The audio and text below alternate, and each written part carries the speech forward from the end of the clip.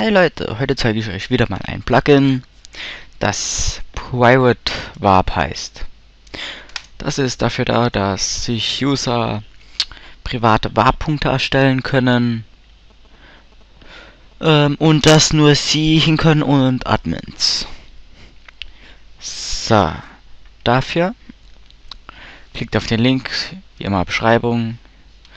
So, dann klickt ihr hier auf Download PrivateWarp und ihr müsst noch Download Plugin Control downloaden, sonst klappt's nicht. So, ich hab's schon. Sind auch schon drin. Drücke mal Start. So. Nochmal stoppe das Server. Stopping, okay, Plugins. Da hat er sie hier schon geladen. Bei PrivateWarp sind halt nur Ordner. Also für die ganze User. Hier auf Plugin Control. PrivateWarp. Kann man hier noch Default hier mit öffnen. Kann man hier noch instellen. Das kann man eigentlich so lassen. Und später kommt dann noch so Dokument, das heißt Admin. Und das kann dann halt, wie heißt's?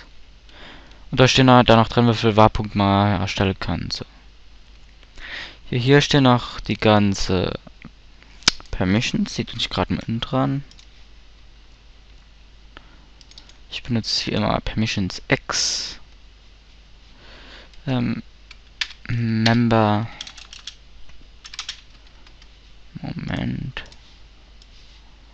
Zieh ich mal auf den Bildschirm.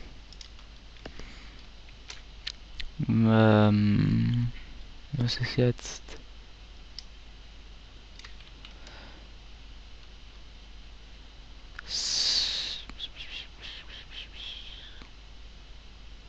Okay. So, das nächste also das.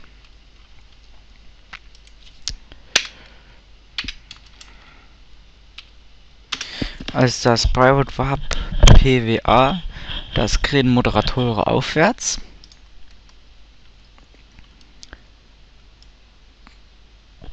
Das kriegen dann, also das nächste, das PrivateWarp PWV, kriegen dann die Admins, also kann man da Co-Admins scannen.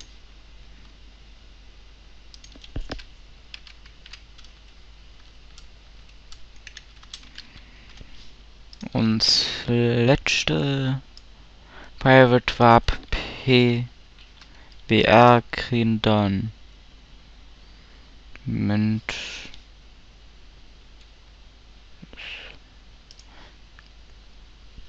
Können dann die Admins kriegen.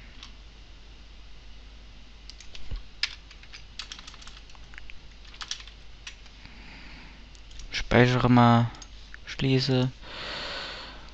So. Dann Start. Okay, und dann sehen wir uns jetzt gleich in Game. So, und da bin ich auch schon in Game. Ja, also, wir können jetzt, Moment. Das können wir einmal slash pw help eingeben. Och.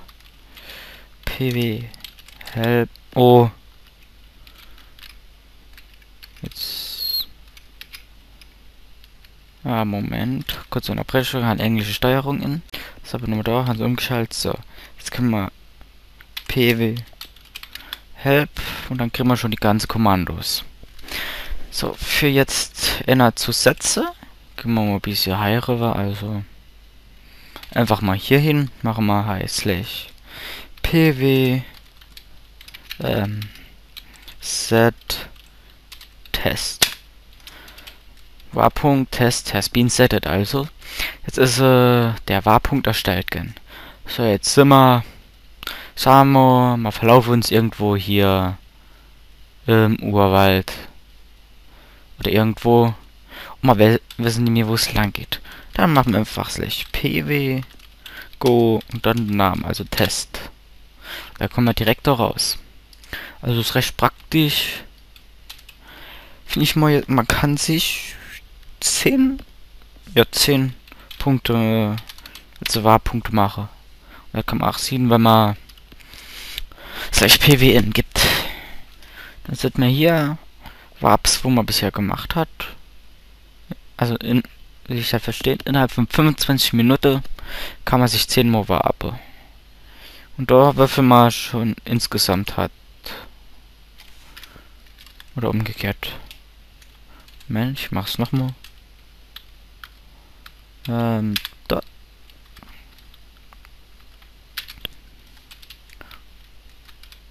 Oder so irgendwie müssen. Ja.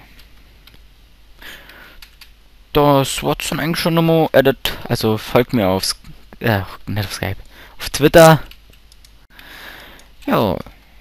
Wenn ihr Plugin-Wünsche habt, der ich vorstelle, soll mal Tutorial drüber machen. Schreibe mir einfach Privatnachricht per YouTube oder schreibe mal auf Twitter.